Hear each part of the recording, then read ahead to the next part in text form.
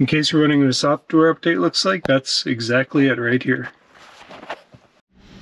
Alright, thanks for joining me. We are just driving around a little bit downtown with full self-driving beta version 11.3.4. This is a brand new release. Just dropped in my car today. I was on 10.69.25 previously. Right away, because of the rain, it's telling me that full self-driving may be degraded. So I'm going to expect maybe some reduced performance with this, but overall, the car should handle pretty well. It's been doing pretty well with previous versions. Here we have a traffic cone right by the side of the road, and the car maneuvered around that very nicely. It's going to want to take a right-hand turn here, but I don't see where it's going to, so we'll just disable that. This intersection is a little different because of the construction. There really isn't a good pass-through on a right-hand side, so what I'm going to do is actually just reproject the route right up to here.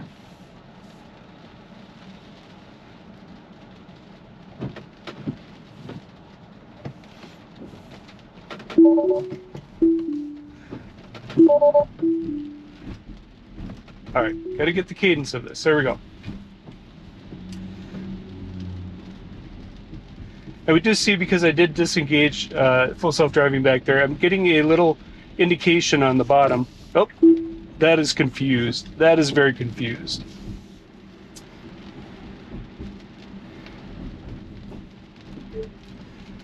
Construction zone confusion. All right, so I did report that, and we're back in full self-driving beta here. So that's actually a regression from what I've seen in previous versions, and that could be somewhat weather related because the cameras aren't seeing lane markings as clearly, but didn't really see on the screen where it's having any issue with it. It just didn't know which side of the road to follow. And I haven't had that issue with previous versions of FSD Beta. In previous recent versions, I should say. Alright, so we are at a stoplight. Nice slow down, nice stop. Makes just a little bit of a swing out to the left. No traffic coming in from the side. And it made the turn very nicely. Another spot I'm going to watch here is just coming around this corner, because it has in the past wanted to turn on a turn signal just to follow this bend in the road in front of us. And here we go, turn signal's on again, so that actually hasn't changed at all. Did take that just a little bit wide to the right. There's a little bit of concrete for curb there. Nothing that would have caused any tire issues, but it did run into that. And up here we do have some pedestrians. We are slowing down way ahead of the pedestrian spot. So I'm going to take over right there.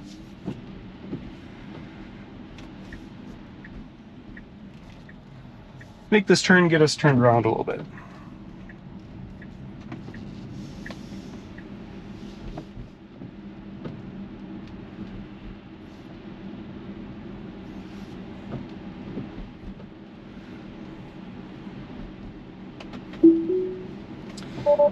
Alright, so I'm going to follow this route here into another section of downtown. This is the Water Street District. This will take us through a few stoplights, some parked cars on the side of the road, and into the residential streets in this part of town. So the car is maneuvering into the left side. On the right we do have a bike lane, which is just barely depicted here on the screen. And I don't see the markings showing up again, probably because of the weather.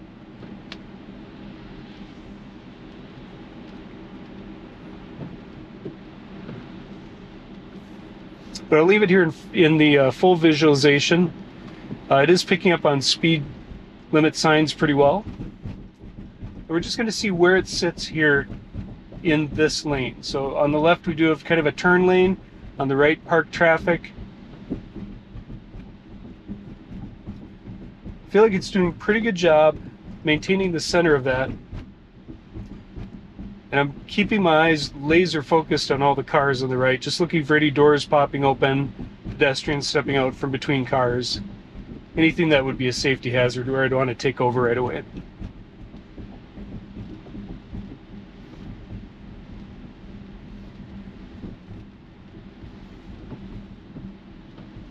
It does tell me on the top, stopping for traffic light. That is one of the features of the new update, that it will communicate to you what autopilot or full self-driving is intending to do as it's doing it. So it gives you a little bit of advanced warning or information to tell you, hey, the car is going to do this. So if you see it doing something, look at the screen, you know exactly what it's intending to do.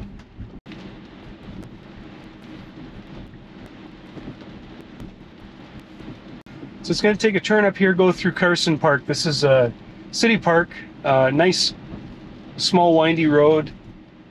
If we have any oncoming traffic, we'll see how it does with pacing itself on the right-hand side of the lane to let the traffic go through. It's a little bit of struggle right there getting into that, and we are solidly in the parking area on the road. Now it's found its way back into the driving lane. And other than that issue, it went through there just fine. Again, I did see the turn signal come on as we were making the left turn in the natural flow of the road. So it actually wasn't a turn, but it was just the bend of the road, and the car thought that was a turn, so it signaled that. So I don't know that that's a safety issue, but that's certainly, not something I would do as a driver. All right, good job signaling and making the turn on that. I felt like the acceleration through the turn was very comfortable. The slowdown before and the acceleration through is very much driver-like, so I didn't see any issue with that at all. So here's that section that I was talking about, Carson Park, with the smallish road. It's definitely 2-lane with oncoming traffic. Again, turn signal, just following the bend in the road to the right.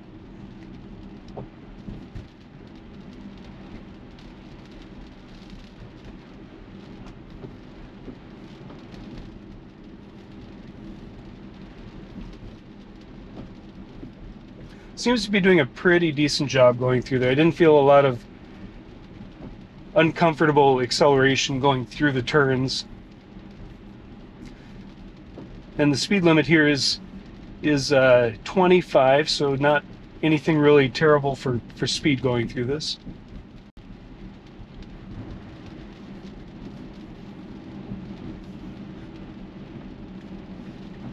Alright, so I'm going to take over at this point just because we don't need to go down that road to the museum at all. We're just going to continue on our route right here. We'll reproject the route to the Children's Museum. Add that in.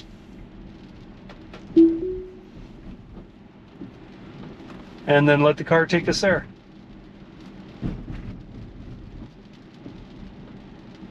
So I've noticed the full self-driving warning about weather and causing degradation doesn't appear every time on the bottom here, so it's only something that pops up intermittently. The car must be able to see in certain situations or know that the camera data is good, so it's not giving me the warning message with each FSD engagement here. We're going to go up to the stoplight up here, make a left-hand turn, and then head back towards the downtown area. Again, we should see the chevrons. Here we are. See them coming in just a little stronger. And then there's a stop line right here where the car is planning to stop.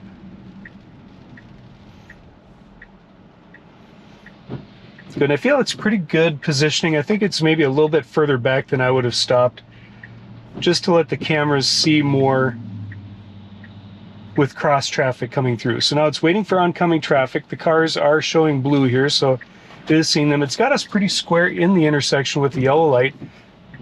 I think, nope, it wanted to go and then it didn't. I think it was waiting for that car that was making the turn. But with the red light, it was our turn, so I just gave it some accelerator to encourage it to go through the intersection, but left FSD engaged, and it did complete the turn correctly.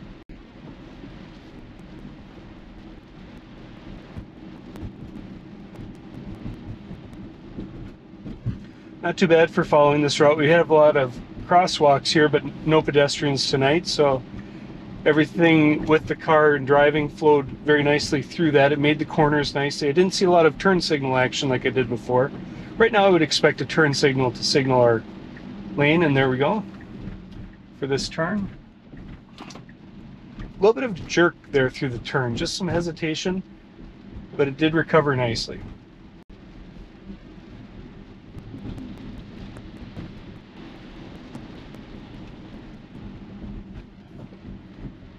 So for this one, it's interesting. It has a couple of different routes. We could actually take a right-hand turn, not here, but the next intersection, but it's going to follow the next one up and then do a couple of right-hand turns. So I'm going to let it go through that sequence just because I want to see how well it does with turn signals and these stoplights coming up here.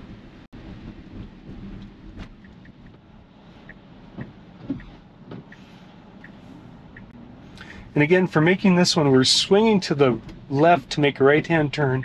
Definitely some struggles through there. Definitely some struggles.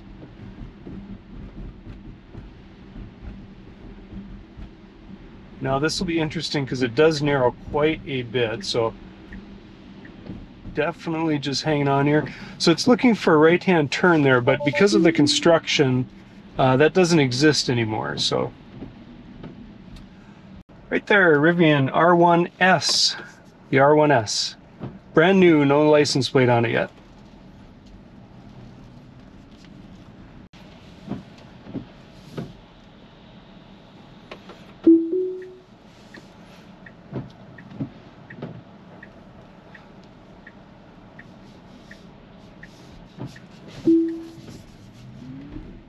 All right, so I'm going to actually take over right there. Perfect. Let's just get the car going on the route, and it's actually, we don't have a stop sign there. I think people are just assuming that we do, pulling out in front of us, so car actually did just fine going through that. We do have some pedestrians up here, so I want to see how well the car does. It is actually showing those pedestrians right there, even though I don't see them as well because I have car lights shining in to the front here, and so it reduces visibility for me.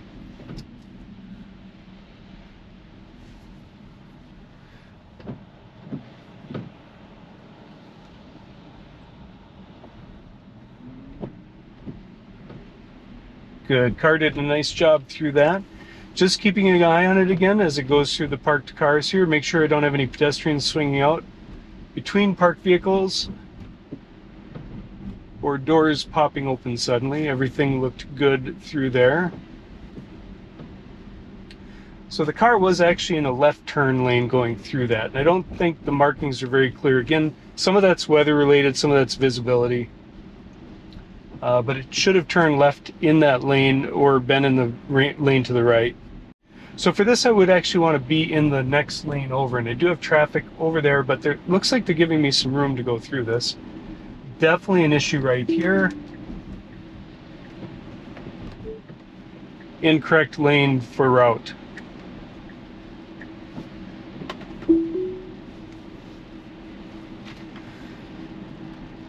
So I didn't want to create a traffic hazard back there with two other vehicles just off to my left where the car would have cut in when it should have turned from that lane.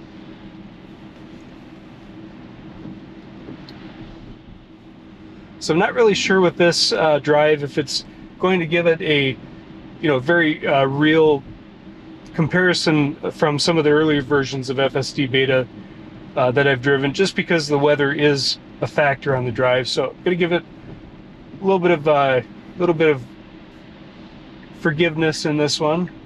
But my first impression is that some things have been fixed and some things seem to have regressed a little bit with this. So car does get through the first traffic circle just fine.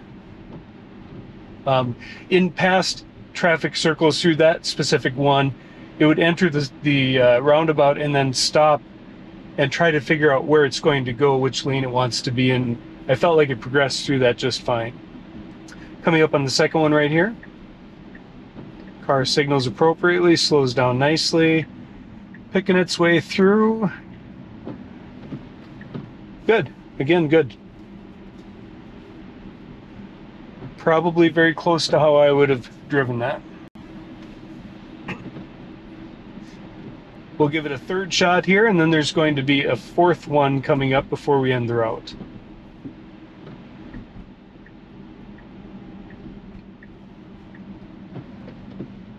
And it's interesting that it signals to go into the traffic circle. it's actually not going to make a turn in there. It's just proceeding end to end in the circle, through the intersection, and then out the opposite end. So it's technically a straight path, but before it gets into it, it signals a turn, and I'm not sure if that's for traffic that's around the car to note that we're entering the intersection. I don't typically put on my turn signal for that type of an intersection entry. I will when I'm in the roundabout put on my turn signal to indicate which exit I'm planning to take, but not before I get into it. So here's the final traffic circle that we'll go through, and then I will just wrap up with a few thoughts as soon as we get through this. Nice entry, solid exit. Good. All right, so overall, first impressions with FSD Beta version 11.3.4 versus 10.69.25.